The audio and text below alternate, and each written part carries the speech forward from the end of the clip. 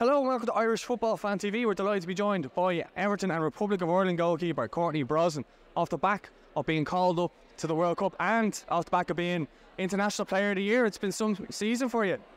Yeah, it has been, definitely. I'm just really proud and grateful to be in this position and to be a part of this group, and it feels amazing to be a part of the squad selected for our first World Cup. What's the atmosphere like? It seems quite relaxed, but also there seems to be a lot of excitement in the air. Yeah, I think definitely, obviously, we've been in camp for a few weeks now, so I think it's important not to get too stressed. You got to stay relaxed, and I think everyone's really looking forward to it and focusing on training, but also trying to enjoy the journey and everything that we're accomplishing and taking part in. Yeah, I did an interview with Jamie Finn there recently a few weeks back. I know she didn't ultimately make the final squad, but she did speak about the importance of that save over in Scotland, the penalty save. And you've had a lot of good moments like that over the course of the campaign. Yeah. So you must, we were watching videos earlier on of, I think your save is almost as important as Amber's goal. I know you're probably too humble to accept that, but it is the truth of the matter.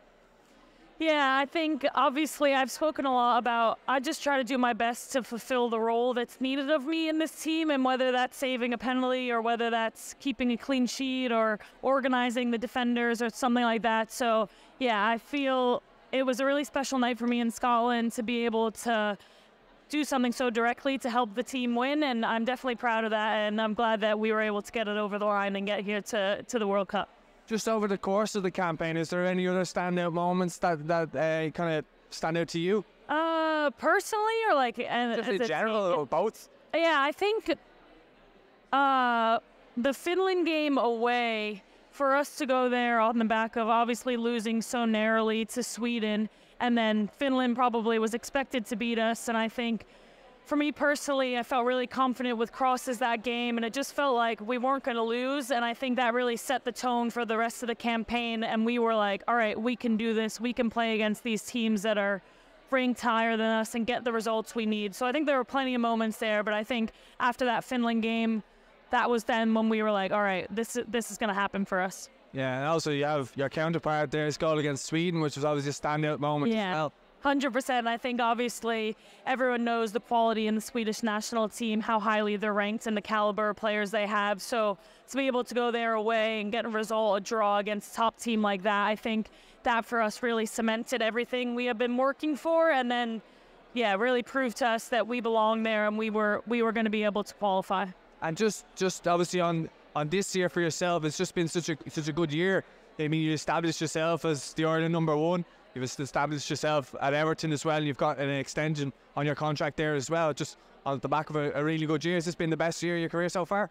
Yeah, I think it feels really amazing. I think as a goalkeeper, it's always hard, and you have to wait for your time and things like that, and opportunity might not come, but I feel really proud of being able to take that opportunity when it came and be able to show myself, improve myself in the national team and at Everton as well. So yeah, I'd say this is definitely up there. Qualifying for a World Cup is surely the highlight of my career so far.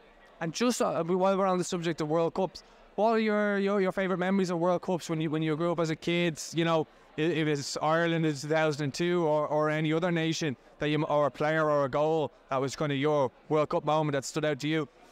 Yeah, I think I just have so many memories of watching with friends or watching with family and just being all together. And obviously I feel like that's the amazing thing about football and the World Cup is that people want to watch it and people kind of tune in for that. So I think it's creating those special memories, and I think that's the first thing I think of when I think of the World Cup is spending time with my family and friends and just enjoying watching football together.